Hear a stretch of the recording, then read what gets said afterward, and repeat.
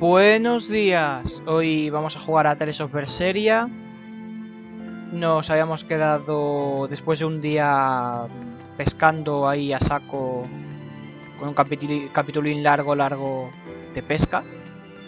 Bueno, habíamos empezado más de medio capítulo con escenitas, entonces por eso el capítulo quedó más largo, para pescar y hacer algo. Encontramos una vasija y vamos a mirar la expedición, lo primero de ahora. Ropa de baño para Rokuro. Esto lo tengo que poner en directo, o sea, ropa de baño para Rokuro. A ver. ¡Ay, pero no puedo! ¡Mierda! No puedo, no puedo. Solo tengo a Velvet, joder. Por cierto, de Velvet no le puse el traje sin chaqueta porque es feísimo. O sea, ahí... No, no me gusta. O sea, le queda guapísima la chaqueta, aunque esté rota, así... No sé, tan larga y esto queda guay. Es que sin chaqueta, como además está tan delgadita, se le ven los brazos muy escuchirrimizados. Se ven unos bracicos que sí. Que una abuela le diría, pero hija mía, come más, que ya te estás quedando en los huesos. Pues por eso, no. No me gusta cómo le queda. A ver, ¿con quién hablamos primero? Con Rokuro. A ver si se nos une rápido y podemos probarle el traje de baño. Oh, hey, Velvet. You don't mind if I give Kurogane that orichalcum you fished up, do you? Doesn't matter to me. But do you really think you can make a weapon with that? I don't know. What does the expert think? Conventionally, no, it's impossible. But when has convention ever stopped a demon? I won't argue that. We're dealing with the hardest metal in existence. But I'm ready to cast aside all doubt, to focus everything on forging my greatest creation. If anybody can do it, it's you. Good luck, Kurogane. Yeah, best of luck. If you can make Rokuro stronger, you'll be helping me out too. Pues... recordemos que habíamos pescado una vasija llena de Daemon, que se convirtió también en Daemon, y dentro había también un poco de oricalco de este, así que... Vale, podemos entonces... A todo esto... nada, ¿no? Ponerle... Ah, y que no sé dónde le estoy dando. No, todavía lo tenemos a... Vale. A ver qué nos dice Magilu. Have you been practicing your dove impression, Velvet? What? No.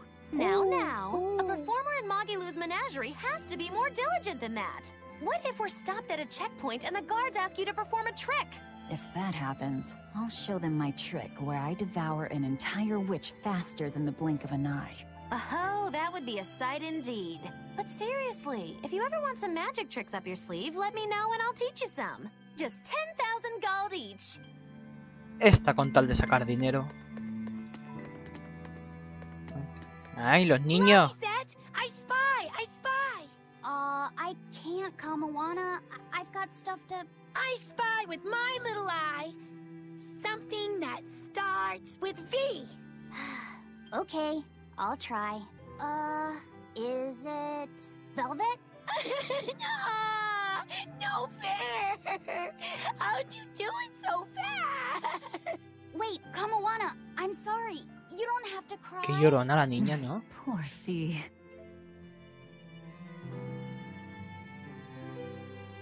Pues haber pensado otra cosa, yo qué sé, haber dicho D, que está Daila ahí, que estás hablando con él, yo qué sé. Es que en serio, ya, mira que dije que la voz que le habían puesto me molaba más que la original japonesa, pero si le vas a poner a lloriquear por todo, voy a tenerlo que retirar, What else do they have in common? What are you up to? I'm compiling everything we know about Earth Pulse points, starting with what the ones in Ward Forest and Palamedes have in common. I'll compare those points with the ones that didn't have any Therians. Then, I'll factor in everything I currently know about the Abbey's deployments. Once that's done, I'll match all that information against what we know about the locations Laphicet was able to sense. When that's completed, we should be able to tell which locations are more likely to house a Therian. You're really going all out, aren't you? Must you sound so incredulous? If you're going to do something, then give it your all. There's no other way to live. Right. I'm counting on you then. I'm not doing this for you. This is for me and for Laphicet. Do you even understand why that boy's trying so hard? Yeah, I do. No sé yo. A ver, volvamos a ver con la pizeta.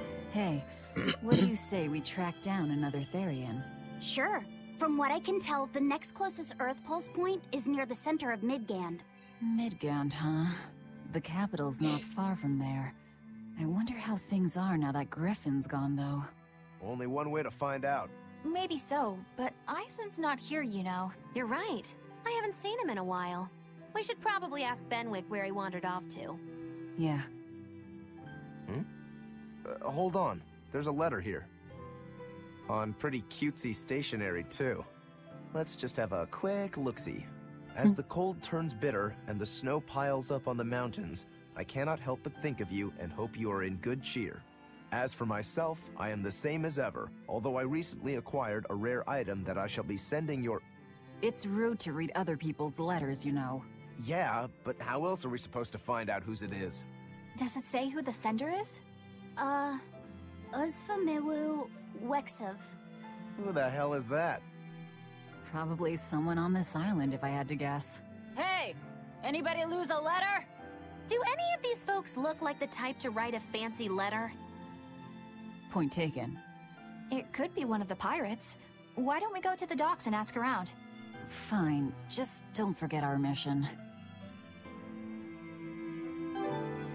A ver, no es ni por dármelas de listo, ni por dármelas de que conozco el tema de la carta porque conozco el juego, porque lo he jugado antes. Pero eso es nombre claramente de nombre real de Malakin. Aunque claro, bueno, Majulu debería saberlo, perdona, que tiene... y Eleanor también. Que eso no es un nombre de pirata, de persona humana. Pero bueno, vamos a guardar y vamos a seguir. Que como hemos guardado rápido ahí, estoy grabando seguido. Ahí está Eizen con un tortugas. No reply this time either? But she's doing okay. I can say that much. That's good to hear. I can rest easy then. Now's about getting that pot wrapped. I's got this new sunflower printer. How's that sound? Yeah, that one's cute enough. Let's go with that. Did he just say cute? Help you with something? Someone dropped this letter. Do you have any idea who it may... No. You didn't read it, did you? Wait, it's yours? We didn't read it. Much. You really didn't read it? No, of course not. Put this letter in with the package. Who's got it? When you ship with the Turtles Express, rest assured your mail is in good hands. If you're done here, we're ready to head out. Our destination is Midgand. Yeah, I'm all set. Was he sending a gift to someone? And with a letter, too.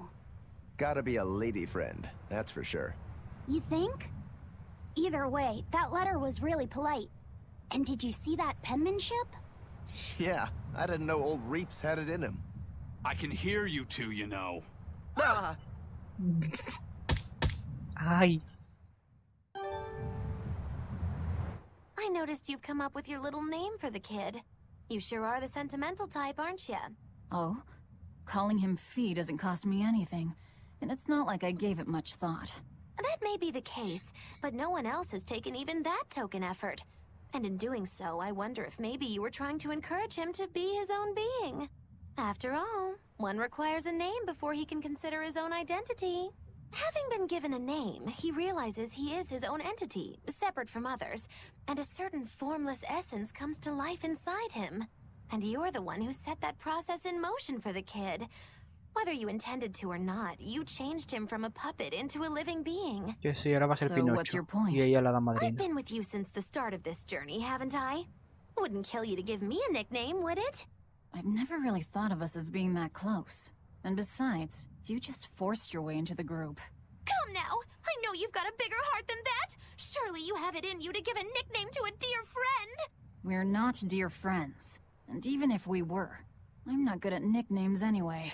Please, I'm begging you! Okay then.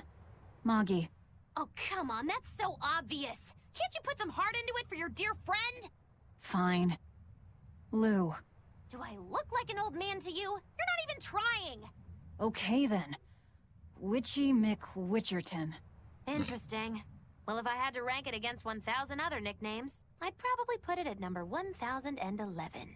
A nickname needs to have charm. It needs to leave a lasting impression. Sure then. Hattie. Now you're just saying what you see! Book skirt. That's not any better either!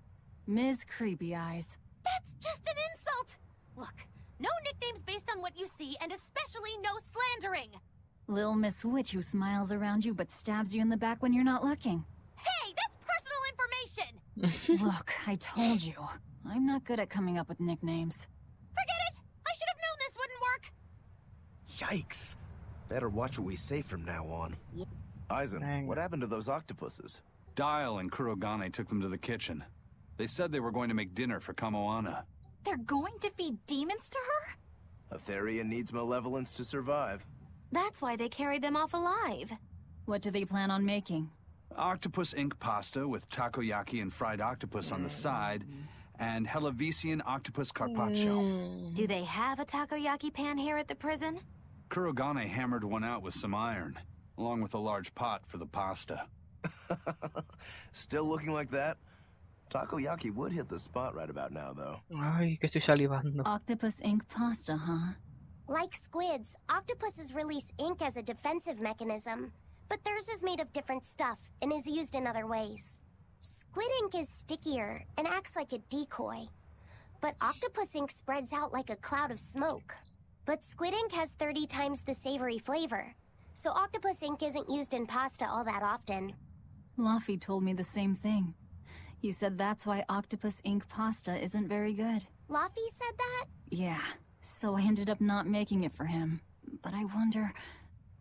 I guess it doesn't matter, since I can't taste it now. I'll taste it for you then. So make me some octopus ink pasta sometime, alright? Alright, and I'll be sure to make some that doesn't come from demons. Joder, qué hambre me ha entrado. Hey, who did Eizen send that letter and cooking pot to anyway? I don't want to think about it. That walloping still stings.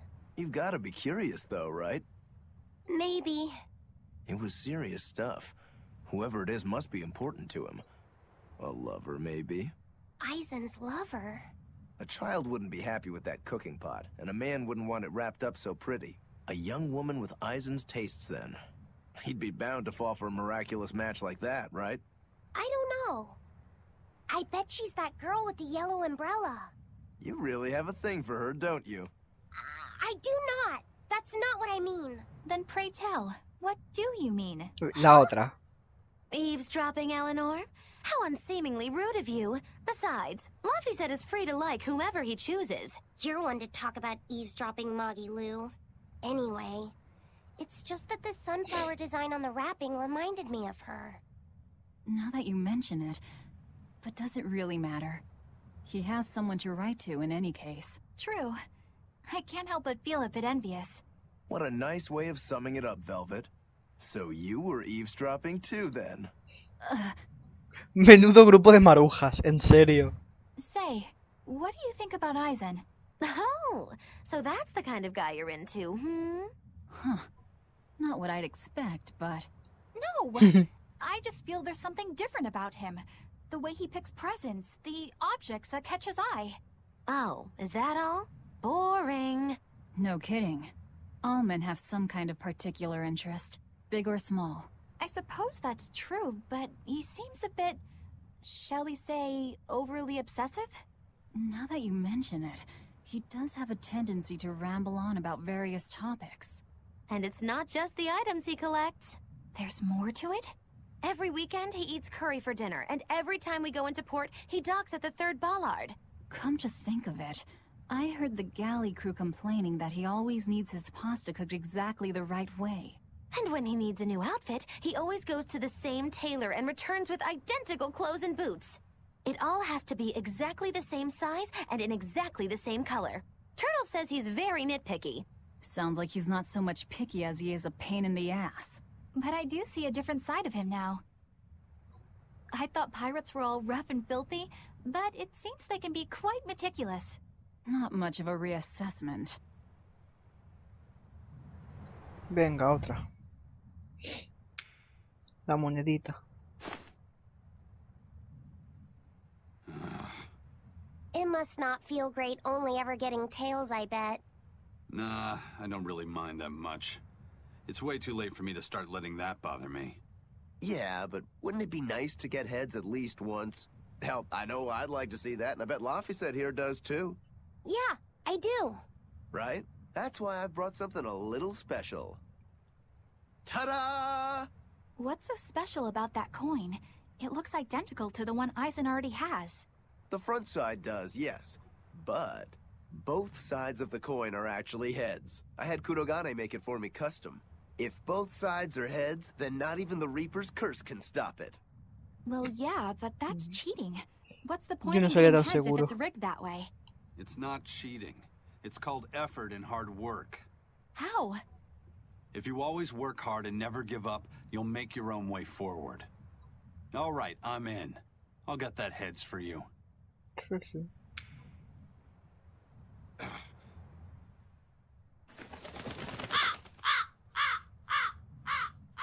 What? That crow just flew off with the coin. Those birds are attracted to shiny objects, I suppose. Damn it! I can't even win against a crow. Don't sweat it. I figured something like this might happen, so I had a backup ready. Go on, give it a shot. You'll show that curse who's boss this time. All right, here goes.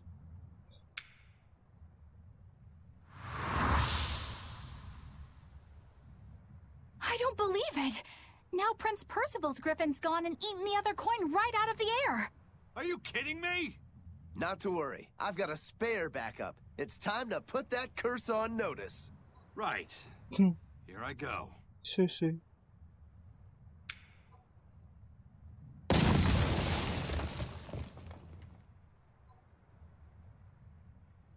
You gotta be kidding me. Reaper's curse or not, does it really have to go this far over a damn coin? It's fine, really. I had a feeling it'd turn out like this. Well, I sure didn't. Yeah, me neither. Lo cojones es que se ha roto la moneda, pero ¿por qué? O sea, ¿qué ha pasado? ¿Qué ha sido ese explotido tan bestia que se ha cargado la moneda? En serio. Es que me da miedo saberlo. Ay, hola, Grimoire. May I ask you a question? What? You're an Earth Moloch, yes? Why live on the sea when your kind sinks in water? I live on the sea because I'm an Earth Moloch. I'd be curious to hear more. Ifrid used to go on about how we should accept what we were born with. But one time he joked about the idea of a pirate who couldn't swim, and he laughed and laughed. I wanted to clobber him right then and there, but it wouldn't have changed the fact that I can't swim. I didn't want some predestined elemental affinity to control who I was. Instead, I underwent tough training to overcome it. Well, I guess that's one way to approach it. Did this training of yours bear any fruit? Well, as soon as I stepped into a river, a big flood brought down a landslide from the mountains and swallowed me up. Then, when I tried going into a lake, the seaweed suddenly multiplied and tangled around my body, nearly drowning me. And then finally, when I tried jumping into the ocean, a huge whirlpool formed with me at its very center. Huh. The Reaper's curse at play? As far as I'm concerned, my Earth affinity and my Reaper's curse aren't much different, and that they've both shackled me since I came into being. This is about pushing and challenging the constraints I was born with. So, did you eventually learn how to swim? Pretty much, yeah. As long as I never let go of my portable life preserver. Oh. Bueno. Menos es nada, oye. Ah, y ahora ya tenemos a Rokuro. Voy a verle el traje en directo de baño. Hombre, falla no estoy enfocando a posta, que conste. La rosa. Falla la rosa. Pero hombre, queda bien. Pero bueno, es que la rosa me falla mucho. Voy a dejarlo sin chaqueta. Y voy a hablar con Benwick a ver dónde nos vamos. Hey, Eizen, is there, anything we can do about the prince's hawk? Griffin, I mean. Every day, it goes out on these hunts or whatever, and brings back the weirdest stuff. It's making a real mess out of the deck. Hawk's hunt? What's the big deal? Well, yeah. At first it was bringing back good stuff like seaweed and fish, things we could cook with.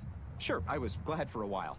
But then it started to escalate. Now we're talking 150 kilo amber cants and 350 kilo killer swordfish that it's catching. That's not a bad thing, is it? It just means more to eat. It is when they're being dropped from the sky onto the deck. Especially those killer swordfish and razor-sharp bills. What if somebody gets run through by one? Can't you just warn the prince that his bird needs to be more careful? Yeah, we could, but he looks so happy watching his hawk. I'd hate to spoil it for him. Yeah, the prince looks so happy whenever Griffin is flying free. He kept grinning and asking Grocky all nice-like if he wanted to fly some more. Grocky? That's what Kamawana kept calling Griffin. She says she came up with it by combining Griffin and Hawk. También podría This is ser de probably the first gran time in the halcón. prince's life that he's tasted any freedom. His whole life, he's only done what duty dictated of him. Letting Griffin fly was his first free act. To the prince, Grocky's an extension of who he is. So what are we going to do? Nothing, really. It's not like it really hurt anybody. But it's punctured some major holes on the deck. I'm sure even the prince knows when to rein it in. Let him have a little fun. He deserves it. I don't know about all that. I'd say the prince is letting his newfound freedom get the better of him. Hey, I was just up on deck and it looks like Griffin's caught an elephant tuna this time. An elephant tuna? That's the really big tuna that can swallow a killer whale whole, right? That almost sounds like a demon to me. Yep, huge fish, gills like elephant ears. I saw it myself. From the looks of it, I wouldn't be surprised if it was a demon. It's crazy valuable. On a good day, it can fetch 20 million gold on the market. But there's something ominous about seeing it hovering in the air above the ship. 20 million gold? I take back everything I said. The prince and Griffin can do whatever they want. Did she say above the ship? Oh, hell. Benwick, we need to stop Prince Percival. Aye, aye, sir. Hey! Don't drop that on the deck! Are you listening to me? ¡Ay, Dios! Dime que el barco está bien, que tenemos que salir de aquí. Dios. Bueno, vamos, salimos primero y que todavía no ha llegado la expedición. A partir de ahora los capítulos serán de expedición en expedición.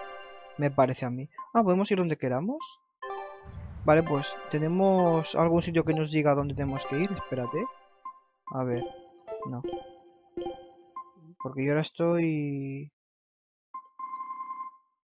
Se supone que es esto, ¿no? Ah, no, esto es... Pues...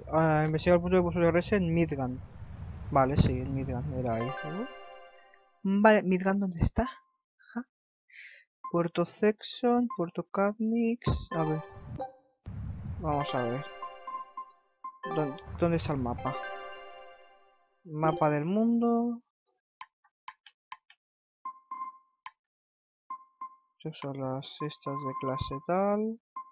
Vale, Midgard está ahí. O sea, la estrellita la tenemos en Puerto Sexton, ¿verdad? Pues vamos a Puerto Sexton, ok. Puerto Sexton. Hay una pequeña paradita.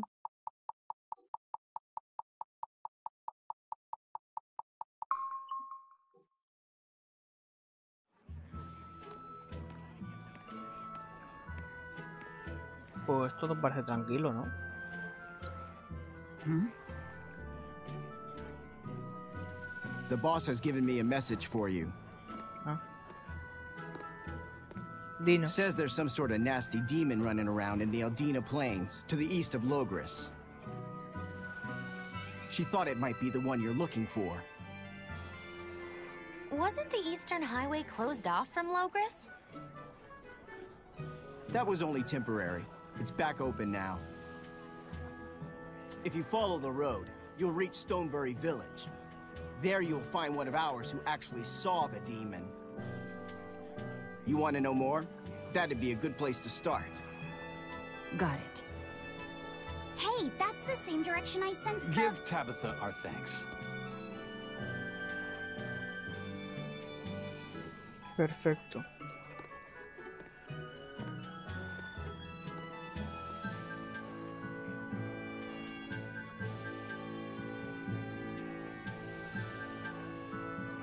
La misma dirección en la que Laffy... Bueno, Fi. It's looking more and more like we're on the right track. We ought to go check out that Bloodwing story. Then let's start by going to Stonebury. Hey, Eizen, did I say something wrong back there? No. I just didn't think we needed to give the Bloodwings any information for free. Huh? He means the Earth Pulse points, kid. We're the only ones who know about them. But aren't we on the same side as the Bloodwings? No. We're not enemies with them. But I wouldn't go so far as to call them our friends either. That's just how it goes in the underworld. Things can change at the drop of a hat. A poison hat. But how are they supposed to trust us if we don't show them trust in kind? That messenger knew our faces, even though we'd never met. He was here waiting for us, even though we hadn't told anyone where we were going. You're right. We hardly know the first thing about them, and yet they seem to know every move we make. They could easily sell us out if it struck their fancy. They'll work with us as long as we're a useful ally in their resistance against the Abbey. But the more tricks we can keep up our sleeve, the better. We've got each other's back, but only as long as we hold a knife up our sleeve. That's what counts as trust in the underworld. That sounds terrible. But at least you can trust that Tabitha's cooking will be tasty. Can't argue that. Tú, el curry, quieres curry. This is everyone's first time to Stonebury, right? Why was it blocked off? Demons? No, there was a great tornado on the Aldina Plains that swallowed up a whole merchant caravan. Hundreds gone in an instant. The cooling of the climate is causing bouts of odd weather. Thunderstorms, heavy downpours, and the like. Correct. The Abbey is keeping a tight guard on traffic through the affected areas. If it's open now, that must mean the tornado is gone. I wonder what sort of place it is. It's quite lovely. In the vast forest to the east, you can find gemstones, and it's teeming with rare plants and insects. The locals trade only as much meat and hides as they need, and they live peaceful, quiet lives. You sure know a lot about this place. It's where the Norman he first fell in love with grew up. Yeah! Please don't embarrass me. Though we are apart from each other now, our hearts are still as one. Immediately after you and I made our pact and set off, she fell in love with some macho Norman and moved away. What? Why haven't I heard about this? How long have you known? Oh, I don't know. Maybe I found out during my long search for you. Or maybe it was right after we left. I remember leaving something in the village and going back to... Oh well, not like it matters. It does matter! There's no sense in crying over a fickle girl. Come, Stonebury awaits. Vale. Vamos a ver los mensajeros estos. Ah, no, este era... ¿no? ¿O cómo? Que yo quiero arriesgarme a... Este es el de la trupe de Magilú. Y el otro es en la posada. Bueno, lo de la trupe de Magilú es la misión secundaria. Que bueno, que es bastante rápido. Lo podemos hacer en el próximo episodio. Y ya está, porque es algo rápido. Y empezamos con esto y ya está. Sin problema. Así que lo dejamos aquí ya. Y ya está. Espero que os haya gustado el vídeo. Podéis darle a like, suscribiros, dejar algún comentario. Y nos vemos en el próximo vídeo. ¡Adiós!